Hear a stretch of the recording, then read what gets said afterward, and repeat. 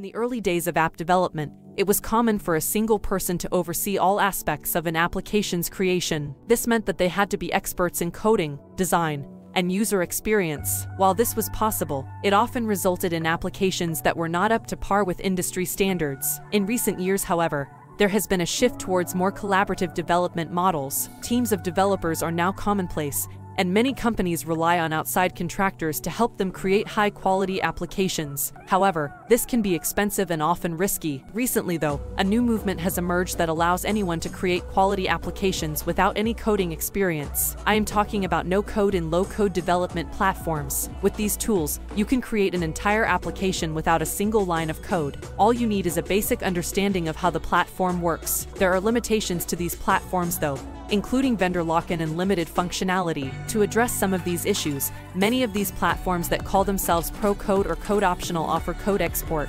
which means that you can easily move your application to another platform or self-host if you need to. To be put simply, you have access to the codebase. Some platforms only offer the front-end code, and then some others offer front-end, back-end, and database code. This has some huge advantages over traditional development models. You do still have to learn the platform, but in many cases that is absorbed quickly, as these platforms are often designed for rapid adoption. It is always a big deal for us at Eye Cyborg that our platforms have good onboarding, documentation, tutorials, videos, communities, and support. For this reason, to break it down, if you're looking to create a quality application without any coding experience, I highly recommend checking out one of these no-code or low-code platforms to learn and then eventually learn a language and upgrade to pro-code, code-optional, or just code depending on the project. If you are a developer that is looking to increase their development to production time, cut costs, or add a new tool to their belt, I recommend using pro-code or code-optional platforms. These opinions only really apply if you're looking to build an app from the ground up and are willing to try less traditional approaches to application development. All of that said,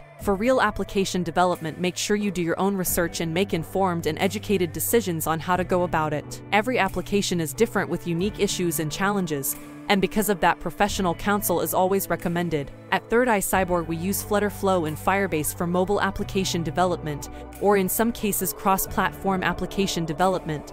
But there are plenty of other great options out there. Just do some research and find the platform that's right for you. We focus on FlutterFlow and Firebase to bring our design and development to life. And then FlutLab is our interactive development environment of choice for extending our code and maintaining the codebase on GitHub. We also use Kraken for our GitHub management. We use Trello for project management. We use Webflow to create rapid responsive landing pages. Then we host them on Firebase or Netlify. Postman is a good one if you have some Dart auth encryption function outputs for the FlutterFlow API tool. We also use Figma, Canva, Rive, Icon Scout, Termly, Android Studio, Apple's Xcode, and VS Code for specific areas of development throughout the application development process. So an overview of the core stack for cross-platform app development is as follows. Flutter, Dart, Common Expression Language. Core to developing an application is to learn the languages behind it throughout the project lifespan, and preferably before the project starts. In this case, Flutter, Dart, and Common Expression Language. FlutterFlow, Mobile Application Frontend and some backend/database design, development, and management. Firebase, Mobile Application Security, ML, Backend and Database Development and Management. Also, Static Site Hosting, Algolia, Advanced Searches for Firebase. Stripe, Single in-app payments on web, mobile applications. BrainTree, Single in-app payments on mobile-only applications. RevenueCat, payment plans on mobile-only applications. Google Services, Maps, Ads, and Analytics. GitHub, version control and codebase hosting.